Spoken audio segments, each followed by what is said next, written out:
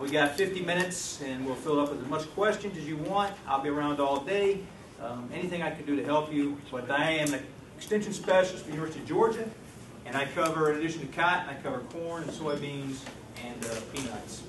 So we can also, some other time, we can talk about those. Because if you look, if you had told me in 2000, when I started, that I would have more questions this time of year about corn and soybeans than I've had about peanuts, I'd have thought you were crazy. But what a year it was last year with peanut production, what a year it's been this year with cotton and corn, with corn and soybeans. But the nice thing about cotton is that cotton's holding its own. Okay? The other thing about cotton, the reason why I'm glad you're here, the reason why it's important for you to be here, is we have some new challenges in cotton that I would never have anticipated. We've got the challenge of the loss of timic, which is huge.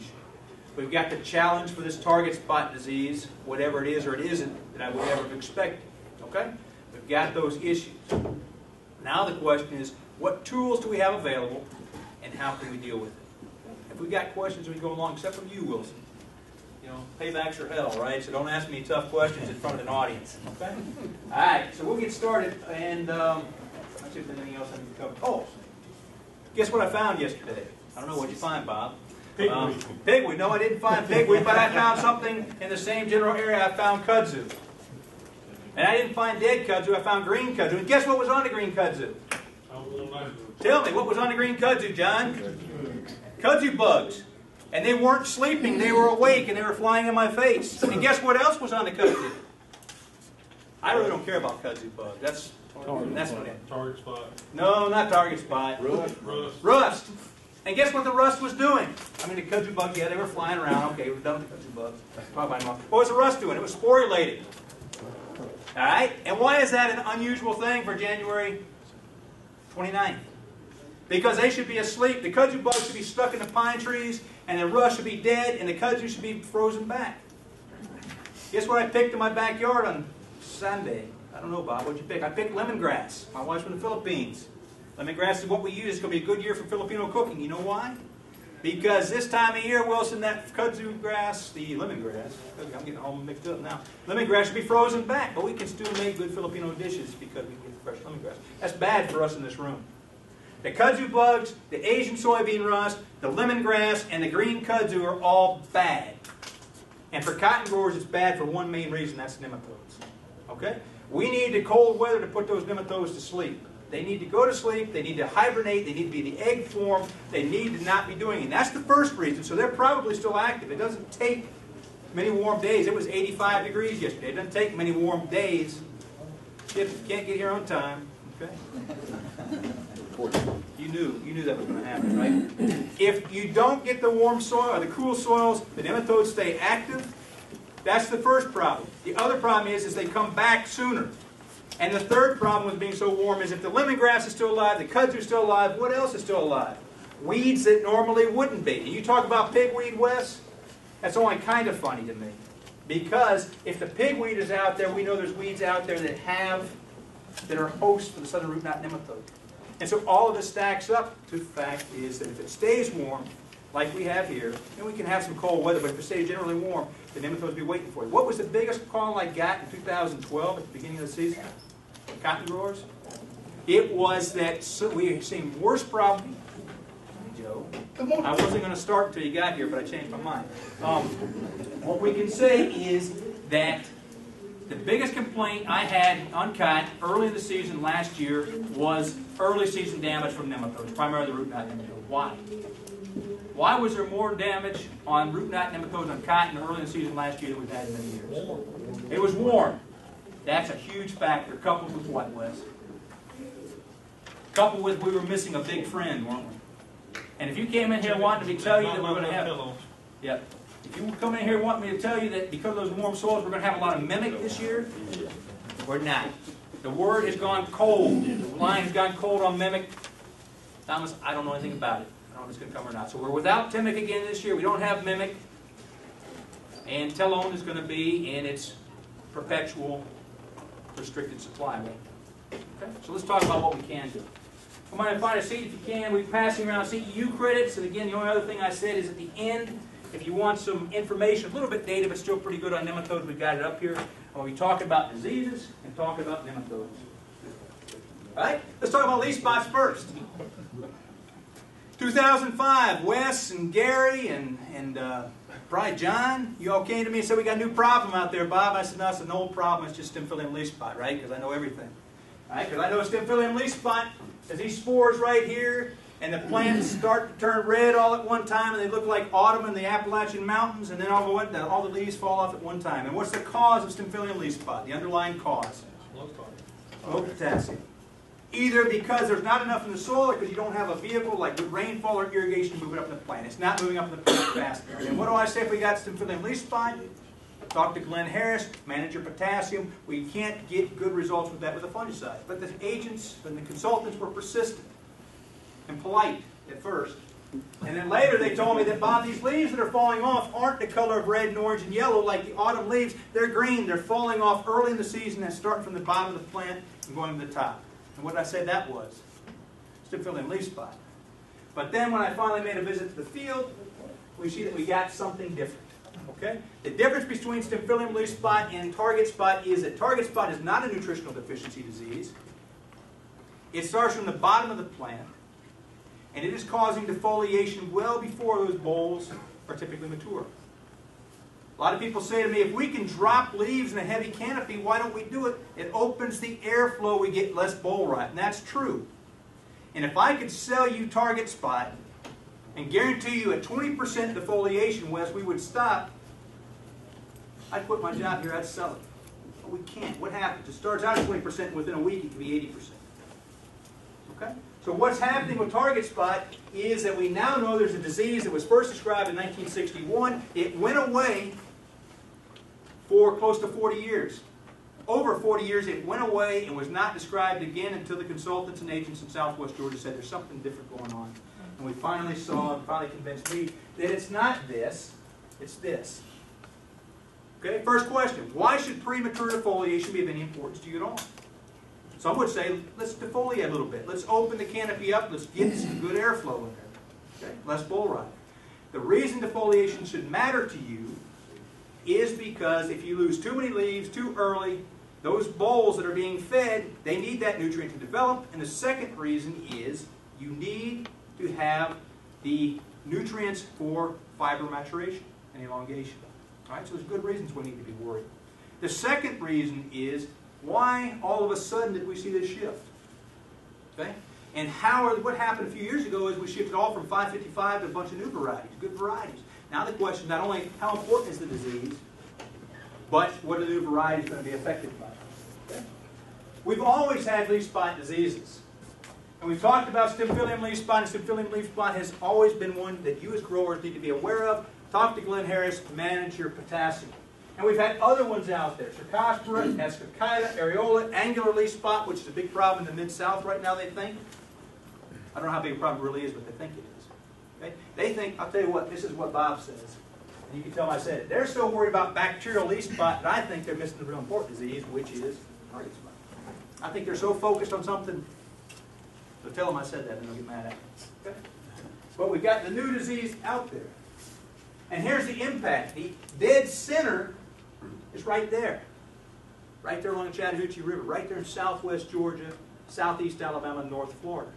And until recently, it was a Bob disease. It was a consultant disease. It was a Georgia, Alabama, Florida disease. But as of 2012, we were seeing yield recovery in fungicide tests in Virginia. We know it was in all these counties, or in all these states, and we know it was in Mississippi as well. Okay? So what happened? What happened in 2012? I think it's two things. First thing, with all the weather we had, it was a perfect condition. You're going to learn one thing about target spot, if nothing else, and that it is extremely sensitive to the environment. It takes an estimated 14 hours of leaf wetness to get infection to occur. So what's that mean if you got a dry land field and poor cotton growth? You're not going to have target spot. What's it mean if you got irrigation and real strong growth? You're probably going to have target spot. What's it mean you're going to find on the edges of the field? Not much target spot. Where are you going to find your target spot? In the middle of the field. And why does the disease seem to stop and leave the top 20% of the leaves on there? So when you drive by at 60 miles an hour, it looks like the field is good. It's only when you get out of the field that you see the leaves are gone. It's because with the air in the upper canopy, that's where you start to slow the disease down. And the weather we had last year Means that states that no longer believed or didn't believe it was a problem now believe it is. What can we do with fungicides? Okay? We're going to talk about what the risk is, but as of right now, there is no variety that is immune to this disease, and we can argue or we can discuss that one variety or another variety may be more susceptible, and that could be true. But what I can tell you is I don't know of a variety of cotton out there right now, nor does Austin Hagen, Alabama, or Auburn University, that doesn't need to be protected potentially. Or, before I say that, may have yield loss. The fungicides we've got available now are Headline, BASF, Twinline, Quadris, and Tebuzol, which is Folicure, generic Folicure. Headline and Quadris are strobilurin chemistries. That is a very active fungicide for target spot, for the Corynespora.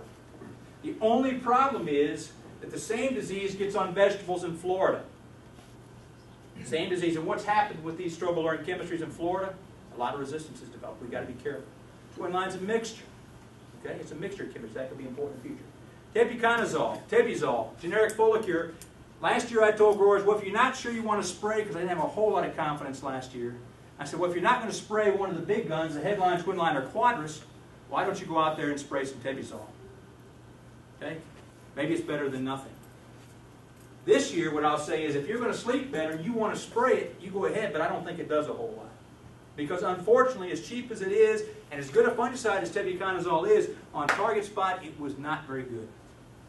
So the fungicides I would encourage you to look at right now are Headline, Twinline, and Quadris. And in my trials, Twinline is good, but believe it or not, Headline with a single strobilurin chemistry is better than Twinline. Twinline is still a good chemistry, but why? When you take the Twinline, you take some of the Headline out of it and mix it with another fungicide, and I think the Headline is a stronger fungicide. Okay. What's the risk in using just Headline or Quadris? The resistance. But those are the fungicides we got. Jared Wallace has done a lot of the work I'm going to show you. Jared, with these fungicides spraying 5 or 6 times, did you ever eliminate the disease in the field? No. So we either have a problem with getting the fungicide where we need it to, or the fungicides that we're relying upon right now, Wes, are not perfect. We're hoping for better. But we have not been able to eliminate the disease. We've been able to hopefully manage the disease. This is Jared's work from Stripling Irrigation Park last year. 2 fields side-by-side trials. On the left-hand side was irrigated cotton. That was grown the way we would want to grow cotton, with irrigation. On the right-hand side is cotton that was grown next to it. It was grown dry land. Now last year we had a lot of rainfall, didn't we? Okay? The irrigated side cotton was about this tall. The dry land cotton was about this tall. The irrigated cotton was completely closed over. The dry land cotton was easy to walk through. What you see, look across fungicide treatments there, what you see is the difference in defoliation that occurred in that field based upon target spot. Where we had good airflow, almost no defoliation. Where we had heavy canopy, where we had good irrigation, lots. Okay? So the first thing is, more defoliation, the better your growth is. Typically, why do we irrigate cotton, Joe? To make more money, right? Okay? So, we would expect and we would hope if you're going to put money into irrigation, you'd make more cotton that way.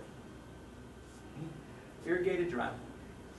And the only difference in that field, primarily, they were side by side. They were as close to each other as this little aisle right here.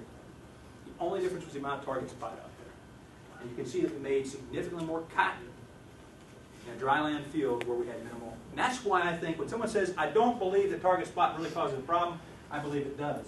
And if you look at the best yielding treatment in both things, it was 2 applications of Headline at the first week of bloom and the 3rd week of bloom. And both trials, the relative relationship between fungicide treatments was similar. But between irrigated and non-irrigated, between target spot and little target spot, the difference in yield was approximately 200 pounds of lint. Consultants in southwest Georgia will tell you that they believe the disease has the potential to take 500 to 600 pounds of lint from you. I haven't seen that, but I trust their judgment. What I can tell you is that in a worst case, uncontrolled situation, like we had at Stripling last year, the potential loss, not realized all the time, but the potential we've seen is about 200 pounds of lint. Okay? It's probably somewhere between 10 and 20% of your yield potential. It's not catastrophic. The sky's not falling with what we saw, but that's what the potential is. What do most growers who are going to spray, what do most growers have the yield potential? Somewhere between 50 and 150 pounds of lint. except for maybe in the extreme southwest part of the state.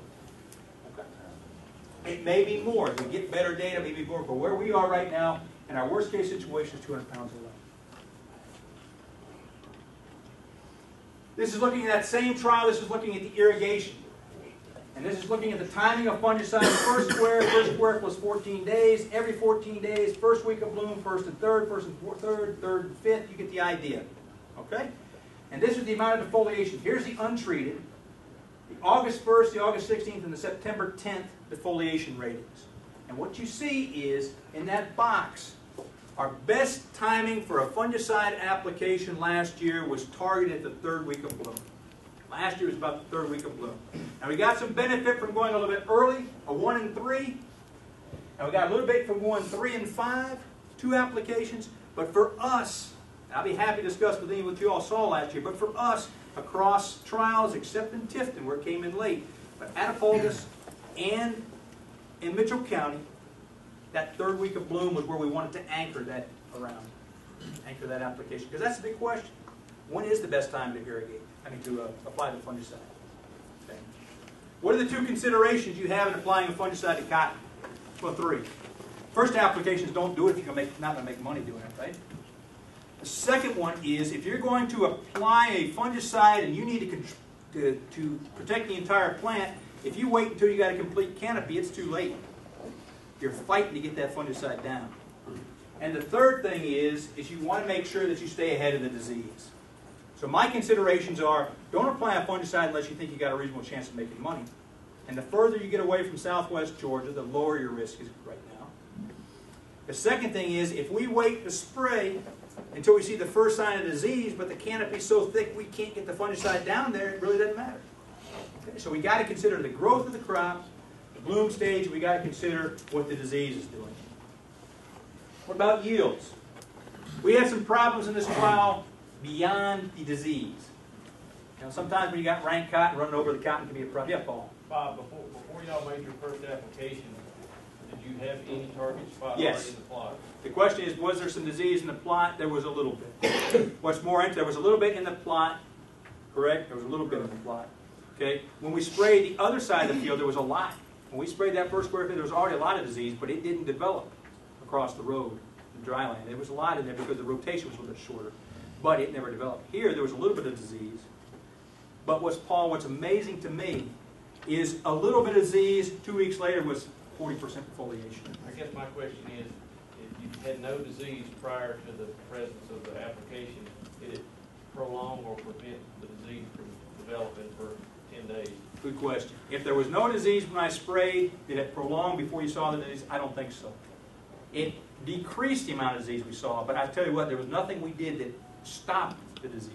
So I think an early application before disease occurred would have slowed the appearance of the disease, or slowed the development of disease, but probably not the first appearance. Was it conventional or strip till? Strip till. Bob, what about cutting off irrigation, say 11 o'clock a.m. Good question. to say 6 p.m. to let it What I would say to you is absolutely, if you're going to manage irrigation, if you're going to manage crop growth, anything you can do to manage rank growth is going to help you. You say, well, this variety is more susceptible than that variety. Well, that may be true to a certain extent, but I think it has more to do with the growth habit of the variety than anything else. Second thing is, if we want to manage the disease the best we can, let's manage leaf wetness, minimize leaf wetness. And if you can irrigate at night, or you can irrigate, so if you're irrigating during the middle of the day, what are you doing? You are continuing, it was wet all night, and then you're just keeping it wet longer. And what's the magic number for corn aspirin we think right now? About 14 hours. Okay, so if it's wet all night when that dew falls, and you keep it wet for another 5 or 6 hours or longer, you're creating a perfect storm. So my suggestion is get your irrigation done as soon as possible so it has as much time to dry out during the day as it can. Okay, good question. Yeah. Fumigation versus spray. And are we done with the door? What's that? You better be easy. You better be a softball. Okay? Yeah. Fumigation versus spray. What's your thoughts? Fumigation versus spray. I have done no work with fumigation. We're starting to do more work with corn, but I think the fumigation will be a good answer for it. I think it will. I think that your product, the Quadris is labeled for fumigation. I think the headline is as well. I think fumigation could be a very strong product. As long as we remember with fumigation, we're not irrigating. Right. You know, that the amount of moisture you need, and it may be a better way to get it. Coverage may be better, right? Yeah, coverage may be better. Okay. But I have no, that's what we're hoping to work with the Stripling this year, is to try and come up with that factor. Bob, does the initial disease is it a Yes. soil-borne? I know it's airborne once it starts moving around, but the initial disease, is it airborne or is it moved from? The initial disease, in my opinion, the most likely way it's going to come is going to come from rain splash or irrigation splash from the debris, and that's why conservation tillage is probably more of a factor. It's going to be in the debris, and rain splash and irrigation splash is going to splash up on the lower leaves. So it's going to start in the lower canopy for two reasons. First, because the spores are going to come up off the ground. The second reason, that's why rotation and tillage is a factor. The second reason is because that's where your best canopy, your longest leaf wet spread, is going to be in the interior. Now, that being said, is it also airborne to some degree? Yes. Not like a rust disease would be, but in a heavy winds or storms. But the way it's spread within the field is that back and forth to those infected leaves and putting those spores up. Well, the fields that will be infested first or infected first will be the ones that have that's soil-borne. The I believe. secondary, the later fields will be airborne. I believe, but no one can feel safe with that because say, well, where did Virginia get it this year?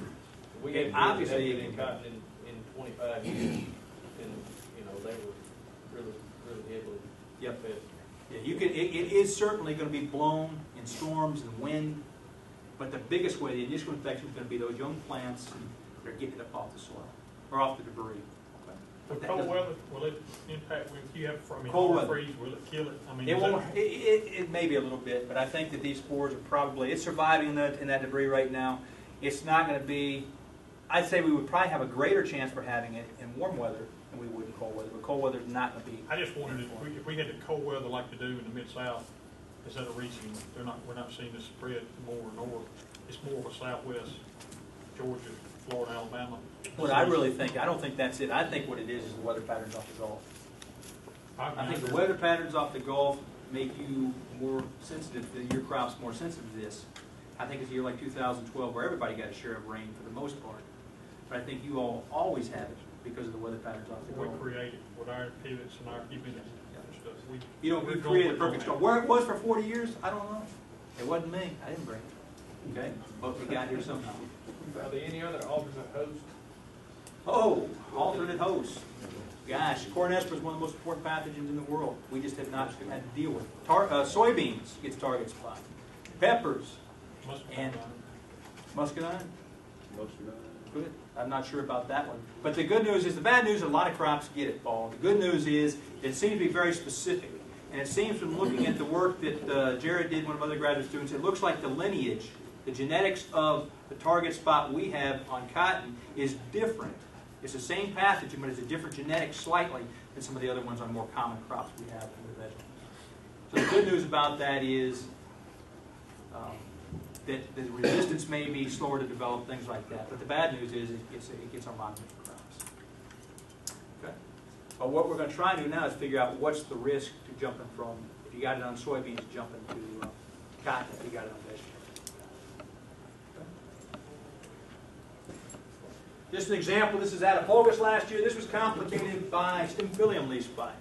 You open the canopy up with Stymphalium leaf spot, we had less target spot to rate.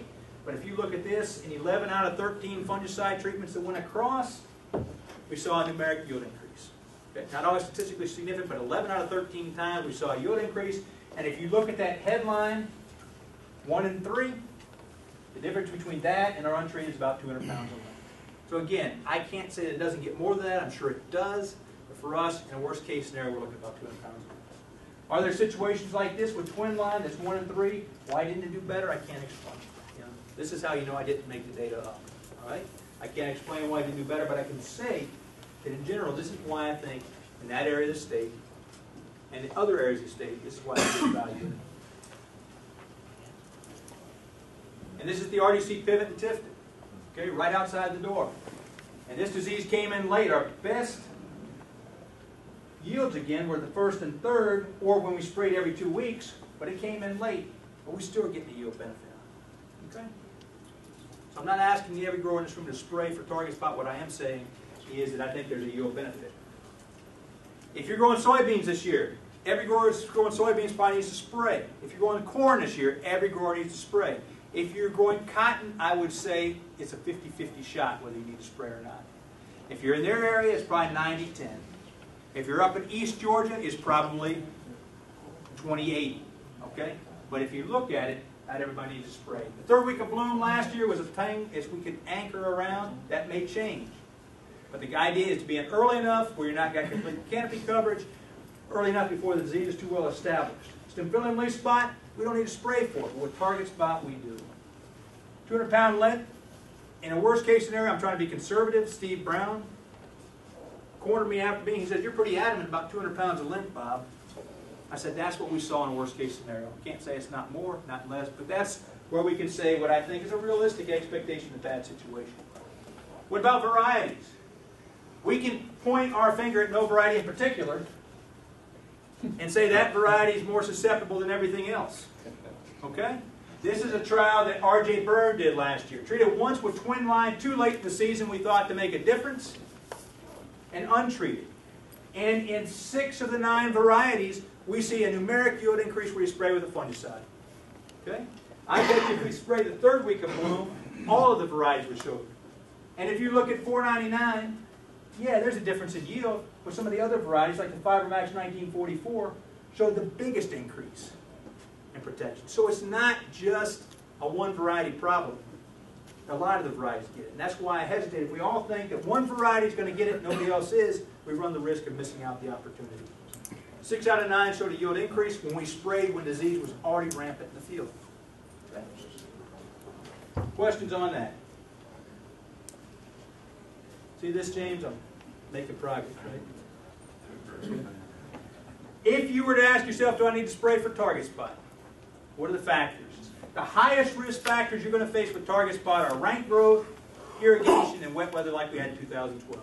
Those factors are going to put you on the forefront. And I should put location, location, location, because the closer you are to the southwest corner of the state, the more your risk. I should have put that one up there. Reduced tillage, crop rotation, a history of disease in the field, they're also going to add to your risk. Your cotton variety, I don't want to make too much of cotton variety because if we think it's a 1 or 2 variety issue, we run the risk of not treating what we need to. But in my opinion, with the exception of location, location, location, that's what your risk factor is.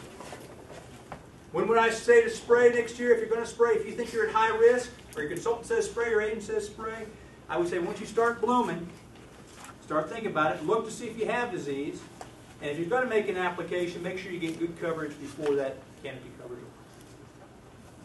Do you need a second application? In some situations you do. We've got better control, better yield in some situations. Any questions about target supply? What was your rate on the headline? 6 ounces. If you spray it that first week of bloom, how long of control do you think you might get? Excellent question. And that's the reason why I would not automatically jump at the first week of bloom. I would say with the Strobler and chemistries, you're looking at about 3 weeks. About 3 weeks before I would spray again. If you can hold off to the 3rd week of bloom, you might not need to spray again. Now, I don't want to miss the importance of the first week. And to be honest with you, if I told you we are 100% sure of the 3rd week of bloom, I'd be lying to you. All we can say is the data we have, and like some of the data that Austin Hagen had, it looks pretty good. But if you go out and spray at the 1st week of bloom, 3 weeks later, you may very well need another application. If you can hold off, you may or may not need another application. That's what we've seen. If you spray the 1st week of bloom, if it's raining the 3rd week of bloom 3 weeks later, you can guarantee the 2nd spray. Just about down in my area, you have to spray. Soybean producers, spray it late bloom, early pod stage. Corn producers, if you're approaching tassel, think about spraying. Peanut growers, 30 days after planting. Cotton growers, start to assess as you're approaching bloom. And be careful how you pull the trigger, because we've only got at most 2 shots. I think, I saw Summer Bob and emails from different people across the cotton belt, and a lot of email stuff, they'd have one spot on the leaf, and they were trying to decide if they needed to spray and stuff like that. I mean, down in my area, you take a grower to the field, I mean, you don't have to worry about twisting his arm to see if he's going to spray. Growers in East Georgia, growers in South Carolina, North Carolina, if you got 1 spot on your leaf, look at your risk. 1 spot, everybody's going to have 1 spot or 2 spots. Don't spray necessarily because of that. Look at the overall risk. When's it too late to start spraying?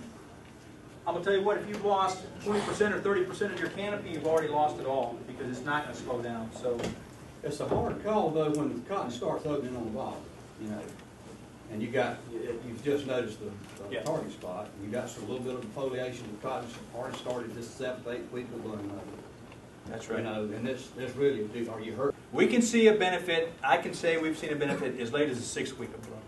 As late as As late as 6th week of bloom, I can tell you there's the potential for a benefit. So after that, And beyond that, it's kind of, I don't know. real question. I can't say that it's not, and some growers are going to say, well, I got to do something. That's what we rely on. I got to do something. Based on the general crop you got in the field, you got 500-pound cotton, you're trying to make 1,000 on spray. That's right. You got to look at what your potential is. That's right. On Another the, thing, yeah. you said the generic foliaceers in cotton, though, what about the soybeans and all? Is it For what, gonna for target spot or for just disease control?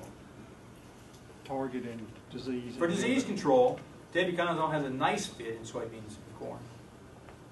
It's not the only, it's not, it's not enough in a lot of situations, but it has a nice fit. In cotton right now, I would say the fit is, it's labeled for rust in southwest U.S., maybe that's where it needs to be. If you feel better about spraying it, then you can spray it, it's cheap enough, okay?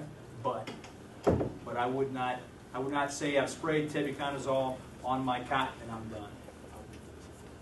Okay. One thing to mention here, and I forgot to bring the plants with me, but you can imagine if you went out in the cotton field right now and pulled up the plants and jumped back to October and had those same plants in your hands, that's what this barking problem looks like. Okay, anybody have this problem last year? All right. What it is in September, October, we had cotton plants dying in the field or nearly dead, and we went to pick it.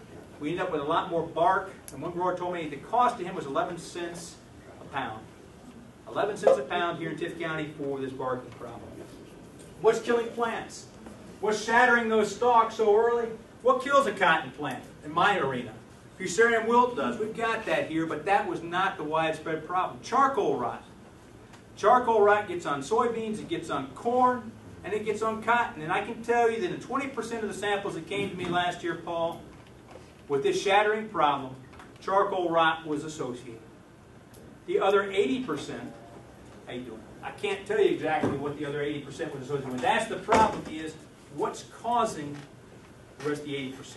And I'll be honest with you, we don't know. But I will say we're watching it.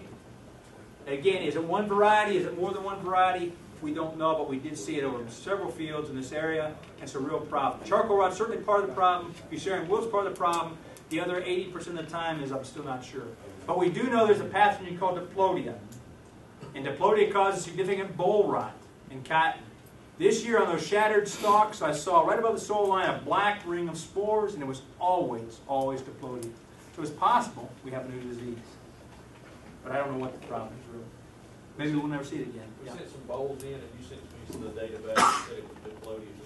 The spots that we're seeing on the bowls now are completely different than what bowl rot has typically been. They're soft spots you can take and push in the side of the bowl. It's like a rotten spot on the side of the bowl. It's circular. If you got that circular water-soaked boll rot, that is bacterial. That's the same bacterial pathogen that's causing it annularly spot out in the mid-scale. If you got those soft, and we saw more of that last year because of the rainfall, that soft water-soaked lesion, that's bacterial. And what happens, if that gets in it, it causes a problem, and other pathogens get it. I'm glad you almost stayed with me for 2 hours. We saw, Bob, in southwest Georgia was, and it didn't matter about variety, but any variety that target spot got bad in, we got paid 35 inches of rain. Yeah. And you didn't set a top foot of bowls, you just had a stalk. Yeah.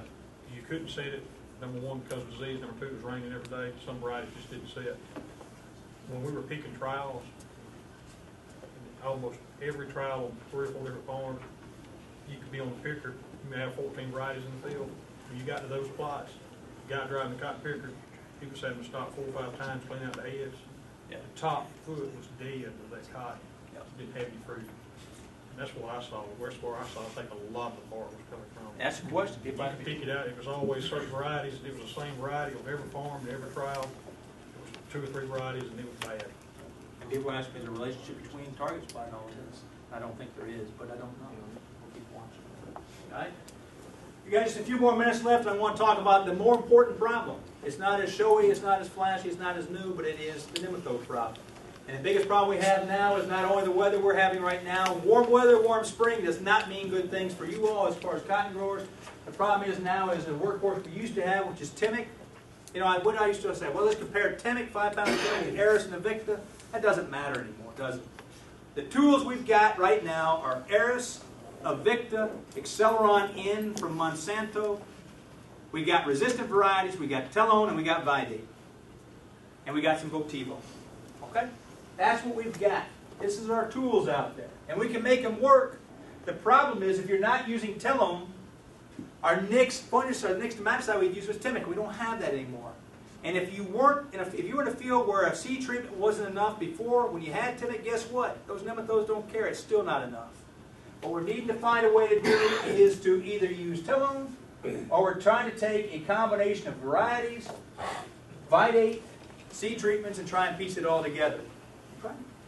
Show you a little bit of data. First off, what's the seed treatments are we talking about? We got the base fungicides, where we expect seedling disease to be a problem. We have additional fungicides that can go on top of it. If it's warm out there, do we expect more or less seedling disease? We expect less because the plants are growing off faster. But Rhizoctonia loves warm weather too, so we can't ignore seedling disease. But then we got these seed treatment nematicides, the Poncho Votivo, but especially the Eris and the Invicta, the Acceleron N. This is what the tool we're left with if we're not going to use Telone. Okay? And it's not enough in a lot of fields. First thing we look at is resistance. If you talk about 4288 or 5458 or 367, you'll see the word tolerance.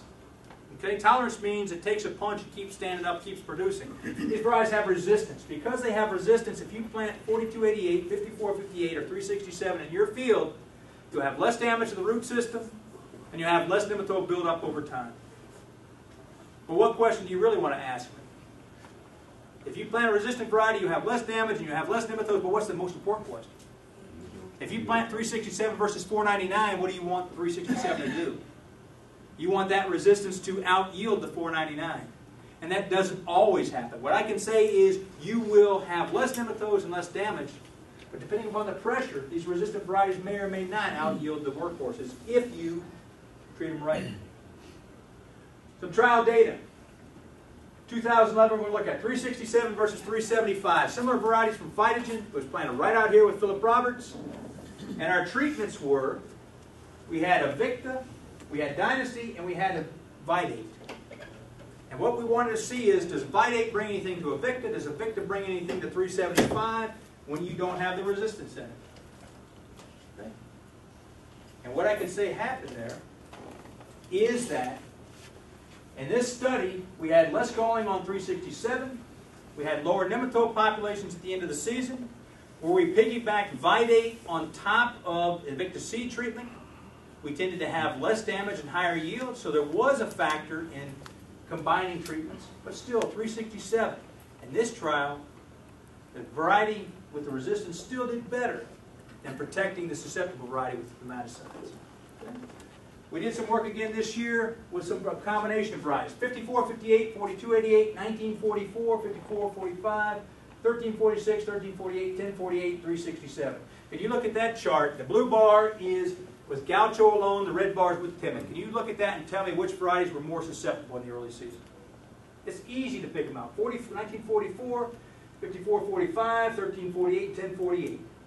The first thing is the taller blue bar showed that these other varieties had increased resistance. That's good. But what's also good, unfortunately we don't have Timic anymore, but when you treat them with a nematicide, you can bring the damage down. You can take a susceptible variety and bring the damage down. At the end of the season, when we're looking at the galling in the area and the galling on the roots, still, some of the varieties like 5445 and 1348 were still showing more damage. Okay? They would have more nematode counts build up.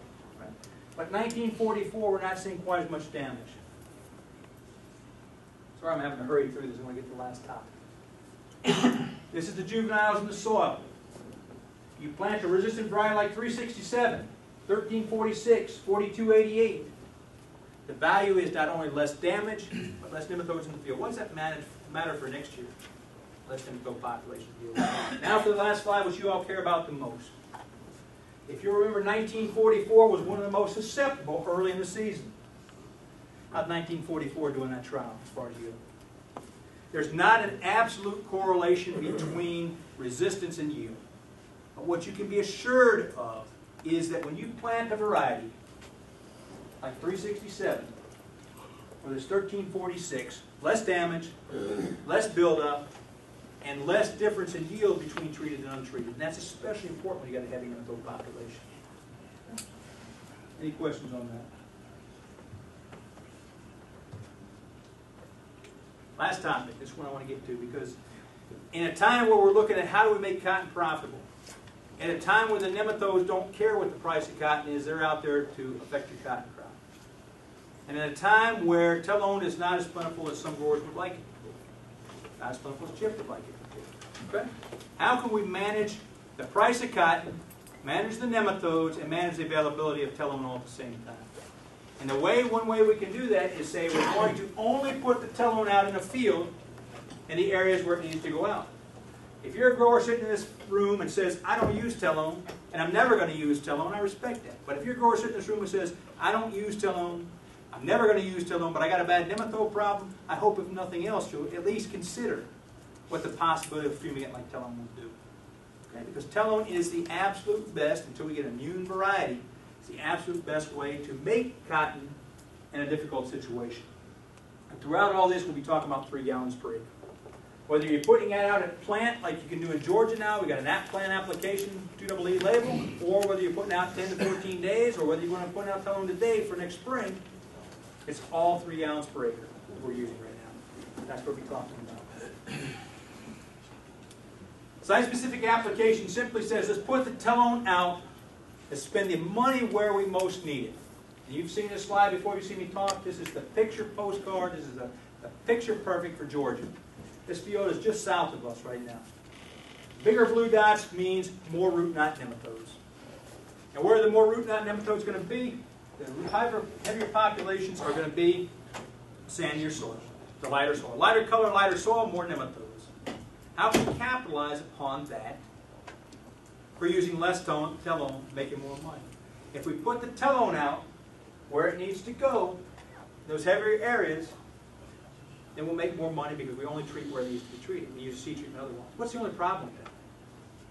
I can show you this map right here, and it looks real nice. We've got the lines, and you can say, oh, Bob's going to put telone out at zone 3, but not at zone 1. It's real easy in a picture, but does it work? The site-specific application will work for growers in South Georgia. We know it does in Louisiana, where they got 15 different soil types in the field.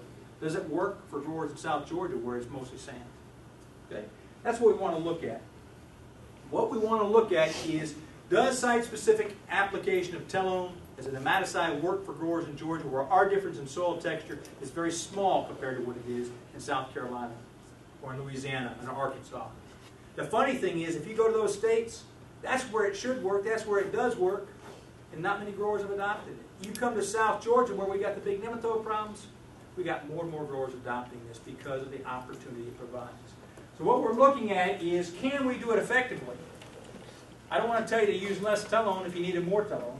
And can we do it? Do we underestimate the populations? I'm going to treat part of the field because Bob said to, but I really should have treated the whole field. Or are we putting telone out in fields where Bob says we should put it out, but I really wouldn't make any money doing it? Because there's no point in putting telone out if we're not going to make money. Okay? We work with Agri-Science on this. I'm going to show you 5 fields. We had 5 fields where we had the southern root knot nematode. We variced the fields. We used soil conductivity to figure out what the particle size was. Debbie Waters created a risk management zone. She looked at the difference in soil texture, the soil conductivity, and said, this is a lighter soil, this is a heavier soil. She drew a map. And then based upon those risk zones, we fumigated with telone. We either put telone across the entire strip, we didn't put any out at all, or we applied it based upon her risk management zone. So no telone, all telone, or just where she told me we thought we needed it.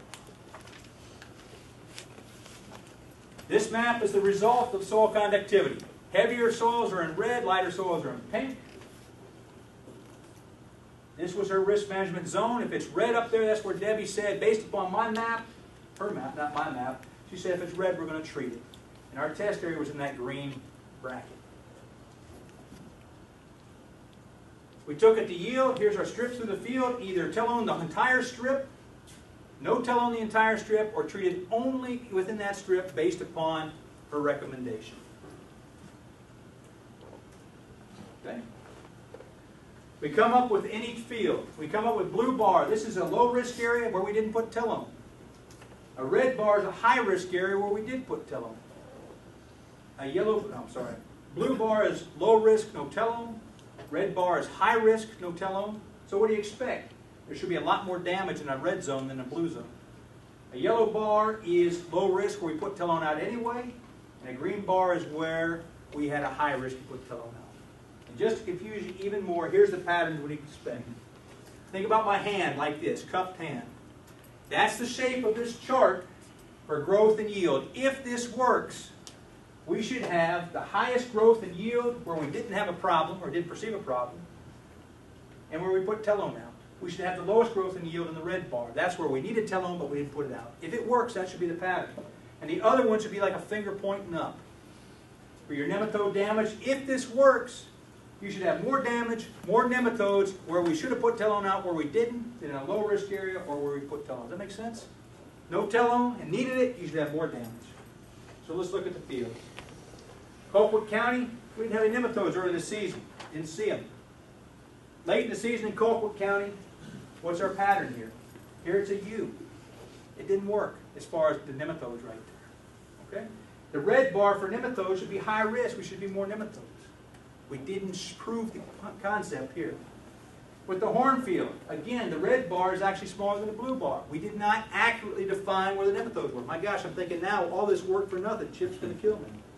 Okay? We come here, early season in Worth County. Again, the blue bar is no different than the red bar, in some cases higher. We're still not seeing that pattern that I'm looking for. Now we come to Worth County, the Charity Grove Field and Sheffield Church. We're seeing more damage. That red bar is taller. We're seeing more nematode populations late in the season. So we're starting to see something. What's the problem with basing all this upon nematode counts last year? When you took nematode counts last year, what was your biggest problem? It got dry. And when it gets dry, your nematode counts are not very good. So let's look at gall ratings. Because again, why am I showing you this? What I'm showing you this, if this is going to be a way to save you money and make you cotton, it's got to work. We've got to be able to show it. And again, when we look at the number of galls per root system, we don't have to count the nematodes now, we're counting the galls. That red bar is taller. The Barfield farm, it worked well. The Hornfield, not so much. So we got a big success there. When we look at the Barfield site late in the season, again, we are accurately predicting where the nematode damage is going to be. Low risk versus high risk. When we look at Shiver Point, perfect example. The biggest nematode populations where we did not put telone out and where we expect it to be high. Okay? Last couple slides. Shoot height. Remember, you're looking for the U. Okay? The growth should be better where either you have a low risk or you put telone out, and lower where you don't. The red bar is lower. That's our high risk, no telone. High risk, no telone. In both fields it worked. And at the Shiver Point, it worked well. Our best growth was where we had low risk or where we put telone out. You follow me? So when it comes to growth, 3 of the 5 fields, the growth fit the pattern that we wanted it to. We put telone out where we thought we needed it. The soil counts were a little bit off. The gall counts were pretty much online. The growth is online, but what's most important is the yield. Last 2 slides. At the Barfield site, this is picture perfect. Blue and yellow are low risk. Our yields fit perfectly where we anticipated they would. We saw a drop in yield. That's high risk with telone, but we saw an improvement over having high risk without telone. Hornfield simply says the more telone you add, you're going to see an increase. You probably should have telone the whole field there.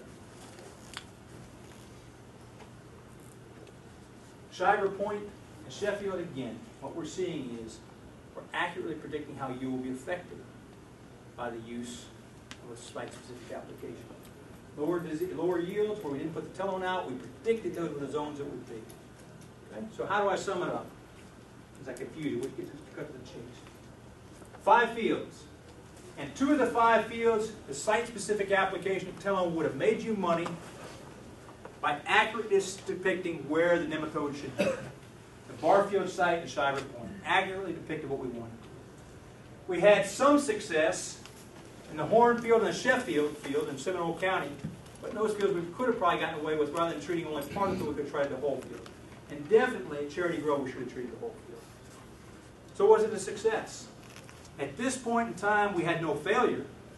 We had no failure with it. But what I would say is we need to refine how we are defining these maps. And maps were good, but we can make them better. If any grower in this room says that they want to go out and try site-specific applications, we had a number of growers do it last year, not a single complaint came back. Not a single grower came back and said I should have treated the whole field. And if you ask me, when we are confident with the maps, we are very accurate with them. But we need to get better at creating these maps to make sure that you don't need to treat the whole field as opposed to just part of the field. Okay. I'm going to stop there. A lot of people helped with this. Are there any questions before I turn you loose on the target spot or on the nematodes or site-specific applications? Looking at the various rigs comparing soil types to actual numbers of nematodes, how accurate, or can you give a percentage based on what Debbie did or y'all did as far as soil type correlating with numbers of nematodes? Excellent question. Okay. How good does the Varus rig? If you are a grower or you're a consultant who simply wants to Varus rig the field and base all of your site-specific mapping on that, I think it's a mistake.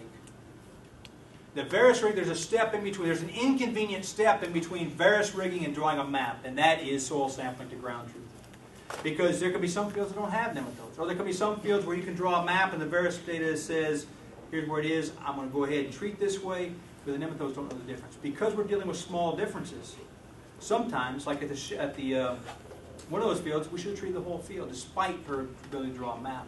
For other fields, where the difference is greater, and we can look at the nematodes, it works very well. So simply going from a Varus rig map to a prescription map, you skipped an important step. How many samples would you say would need to be taken in a field on an acre basis? You know, if you had a 100-acre field, how many nematode samples, or how many, you know, grid it all? That's a good question. First off, I would sample based upon the zones. You know, I'd make sure I knew where the zones were, and that's a complicated question. But I would say if we could get it into samples within 1 acre block or something like that, that should be, as long as we're sampling within the zone, I think that would be good. It's expensive. Okay? But the good news is once you ground truth at one time, you've done it once. I mean, you've done it. If you were to go in a field and just say you broke the field up into quarters, and you sampled in those quarters, and you determined you had nematodes in, you know, all 4 quarters, would you treat the whole field based on? If you break it into quarters, we could. But if you break it into quarters and you treat the whole field because you got nematodes and all things, you lose the opportunity for the site specific. Because all you've done is break it into geographical regions as opposed to say what is the soil type. Or if you broke it into soil types and sampled all. If you broke it into soil types, that's a better way to do it. It's not quite as good as this. If you take yield maps and treat where you had low yield, that's a way you can do it. Right? But this is hopefully taking away to very specifically say where the nematode types are based on soil types. So if we interpret the data in very little. Oh, that's right. If you say, does site-specific applications work in Georgia? Absolutely, 100% of the time it does. Well, Bob, why did you get 50% here where you said it worked very well, and 50% where you said I would use the whole field? I would say it comes down to the artistic interpretation. And that's as we get better and better at interpreting these maps. Because we're trying to... One thing, too, with Varus, just because you got a reading of a 2 and it's sand deal, that reading of a 6 on one side of the field, you know, is heavy dirt. There's still nematodes there. Exactly. You just can't just look at the EC data. If anybody bases all their prescriptions simply on the EC data, it's a mistake. Because the nematodes may not know the difference between the 2 and the 6. I say it's a big difference. Louisiana what says would it you doesn't say know. the breaking, Stop just right there so people get it. If anybody needs to go now, that's fine. I'll stay around and answer questions. We got some books up here. We got the CEU or CCU going around. I appreciate it, but I'll stay in here and answer questions if anybody's got them. So.